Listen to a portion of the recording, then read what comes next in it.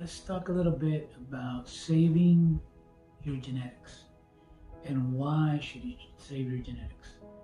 Um, After you have your first harvest, you can clone, tissue clone, and then propagate that. Why would you do that? Because you take your best specimens, um, which would be, we've talked about this before, clustered together. So you have a real nice big cluster with big healthy fruit. You clone from that, and when you propagate that on agar and then grow those genetics, you will get more of what you clone. You will get more clusters, better looking fruit. And the good thing about cloning and then propagating on agar and keeping those genetics is that you are propagating the exact same genetics. You are getting more of what you like. You're not just hoping to get something good. If when you look at my videos, you'll see I'm always raving about, whoa, look at these clusters, because when I started, my biggest cluster was 2 mushrooms together like that. Then later on 3, and as I kept cloning and cloning those better clusters and better looking fruit, and saving those genetics, saving it on agar, saving it in liquid culture, that type of thing, you end up knowing what you're going to get, and you end up getting really good looking mushrooms, and healthy mushrooms, and also you get a mycelium that grows faster, stronger, healthier, because you've kept cleaning it up and cloning from better and better fruit.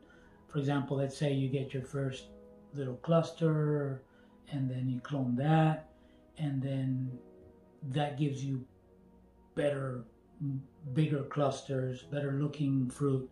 Then you clone that, and you make liquid culture from that. You put it on agar, all these things, and you keep doing that until you get to a point where you've got these really good genetics that grow really fast, real aggressive. So it's not just for looks, it's also because it'll grow a lot stronger, faster, outcompete anything that may be trying to compete it.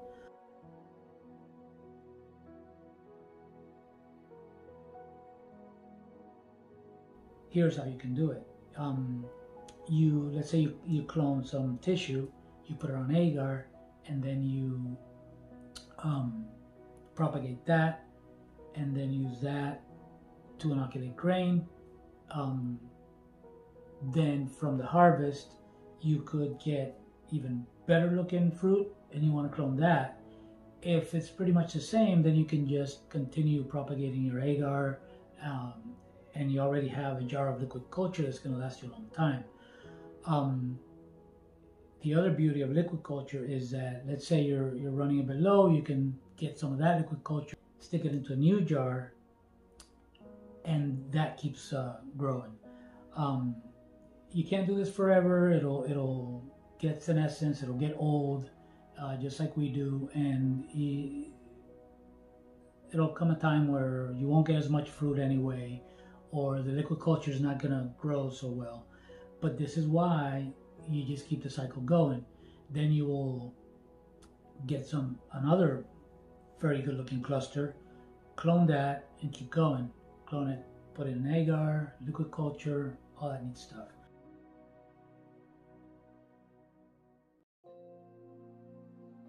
Now here's something that a lot of people don't think about, which is using grain. Just using your rice or your popcorn or whatever grain you're using, your grain spawn, use that to save your genetics. So you have, let's say, a Ziploc bag of beautiful colonized mycelium, right? You can take a little bit of that and put it in a Ziploc and save it in the fridge, and that'll last a long time,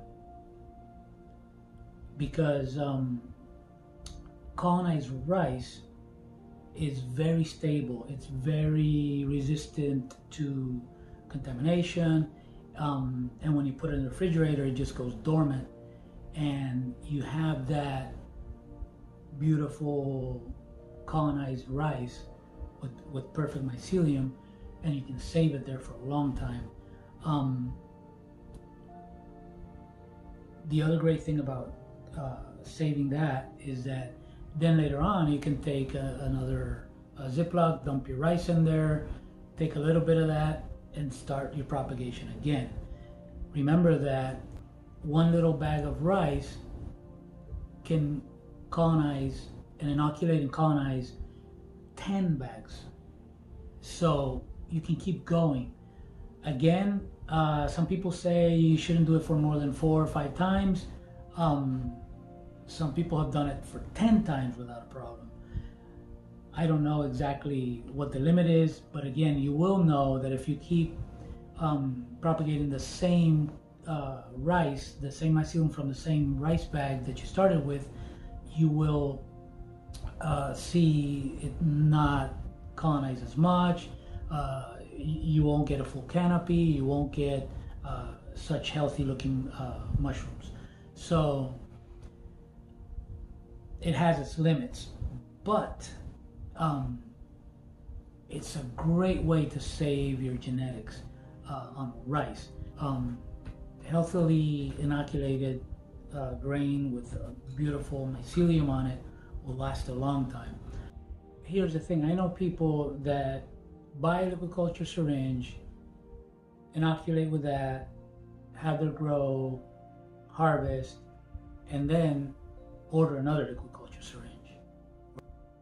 That makes no sense to me. The least you could do is grab that liquid culture syringe, like you've seen me do, inoculate a big jar of liquid culture and multiply that by a lot. So the whole point of this video is to get you thinking on bettering your genetics, your mycelium, saving it, and like I said, all these little tricks, use all these little tricks to save those genetics. Keep it in your fridge. Also, you can just inoculate with just part of that liquid culture syringe in just one bag, one rice bag, one grain bag, and then save the rest, and you keep propagating this, and then you have that liquid culture syringe in the fridge for later use if something happens with your genetics that you're growing. But there's no reason not to work hard on evolving your genetics to make them better, and there's no reason at all not to propagate your own genetics and like using all those things that I mentioned. Just keep that either liquid culture or in grain or in agar, however it is. Of course, spore prints, we've talked about this, but you should aim to be self-sufficient, and the most important thing, thrive to get better and better genetics and keep them and save them. It's your bank. So that's my message for today, is just save your genetics, make better and better genetics and save them. Hope this helps.